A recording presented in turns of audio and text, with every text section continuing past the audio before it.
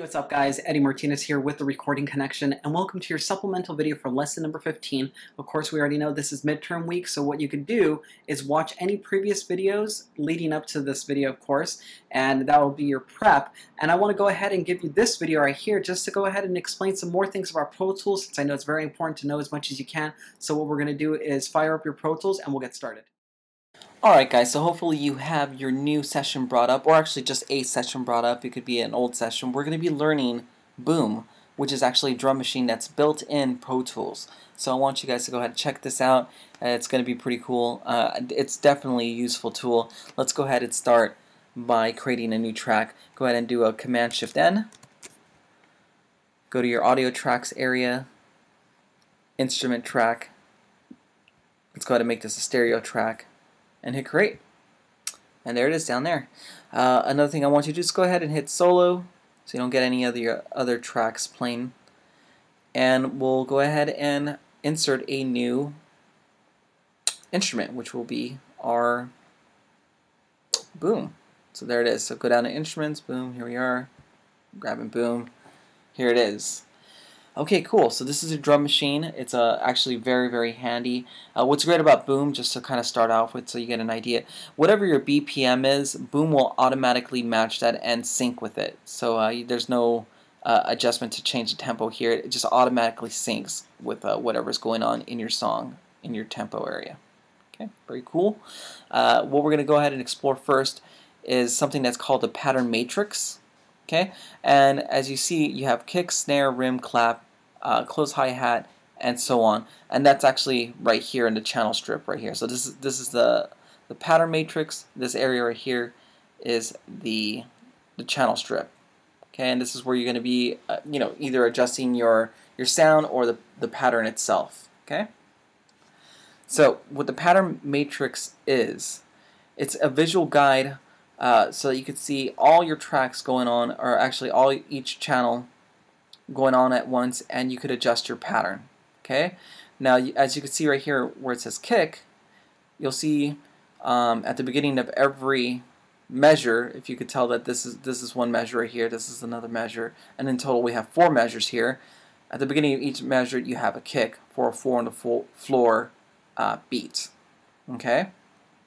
And you have your snare going on every second measure, and so forth. You can definitely tell that you have a hi-hat going on every, what is this, 8th note, I believe. So playing throughout the entire 4 measures there. So pretty easy to understand the layout of this.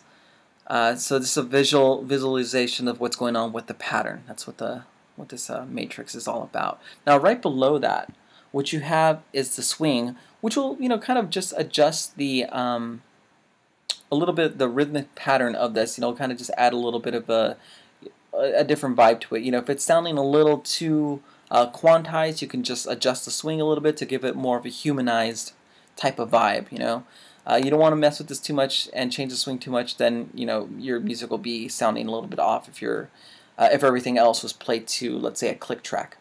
Okay. Next, what we have here is the volume knob. Obviously, we already know what this means. You're going to be able to raise and lower the volume. Okay, and then next to that we have the dynamics, and what this is, it allows us to change the velocity of the hits on each one of these. It does it as a whole. Okay, now below that we have our drum kit selection. So all you need to do is just take this little triangle, and right here you'll see that we have 10 very nice drum kits. Okay. Below that, what we have is something called a transport bar. Now, with the transport bar, it works just the same way that the transport bar originally would work right here in the range window or wherever you have that transport bar. You have a stop and a play or start function, and then you have some other options for speed. So let's go ahead and play something. And what 1 times means, or times 1, what this means is just playing at regular speed. Let's go ahead and hear how that sounds.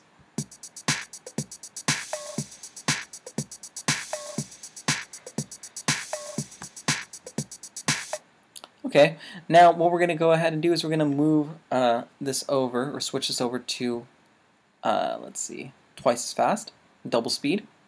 Hit play.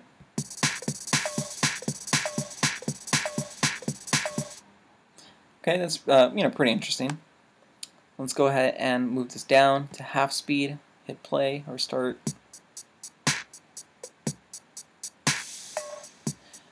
So you get some control there with the speed function. Then you have your edit mode, which right here you have your pattern select, and then you have your pattern editor. And once you move it down, you can easily see how things change on this particular channel strip. So you can go ahead and arrange and change your pattern with this.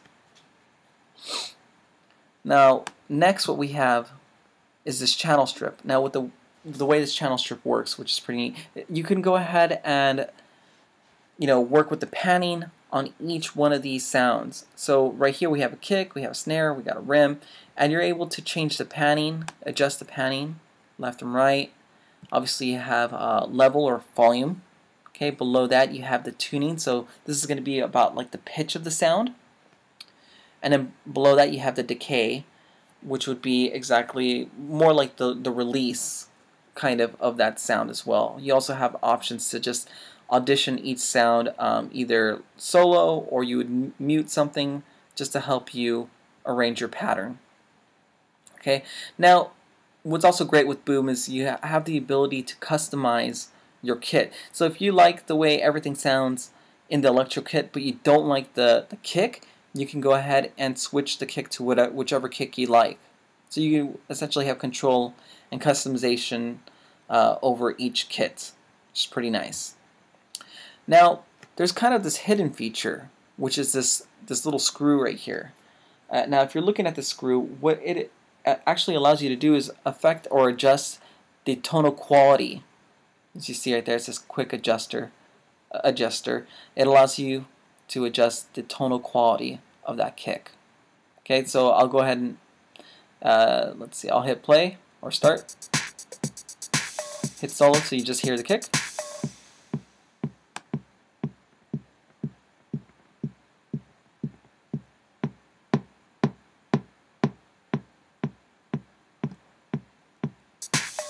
So it's actually pretty interesting how you could do that with each and every one of these sounds. It's one of these kind of like hidden features, but definitely handy. Gives you a little bit more control. Awesome. So each one of these will have these functions in it, and you can go ahead and if you're looking at it, by default, it's already kind of pre-mixed for you, which is pretty nice too. Kind of gives you a starting point. But of course, my number one recommendation is for you to go ahead and take the time to mix it down yourself. Of course, you'd get a much better result than whatever factory presets are actually set up for you. Okay, cool. So next, what we're going to go ahead and do is learn how to put down your patterns that you make in the mix. All right. So all you need to do to put your pattern in the mix is to go ahead and just slightly move over your Boom drum machine, or actually you could even probably just close it down. Let me just go ahead and bring that down. And you would go to your piano roll. You might want to resize this. Probably do jumbo or something like that so you see everything nice and easy. And you want to start at C3. And you want to go ahead and start up your pencil tool as well. There's other ways of doing this. I just suggest you clicking onto your pencil tool. And then once you do that, go to C3. Should be right here. Click that. Here it is. I don't know why it left. And then just draw on your note. Now, what this note is actually your pattern. So all you need to do is hit return, and you can hear your pattern. And that's it. I mean, if you have other patterns that you've created, obviously you could add those in and create a progression in your song. So let's go ahead and listen carefully. I'll actually set up a couple. Actually, I'll set up these two so you can hear the difference. Make it a little bit easier. All right.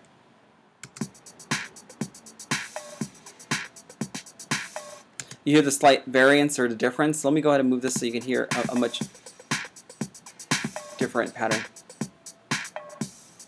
That sounds good enough.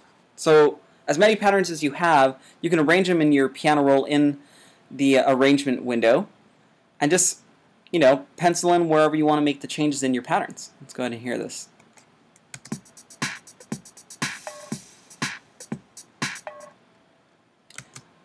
So that's pretty much it.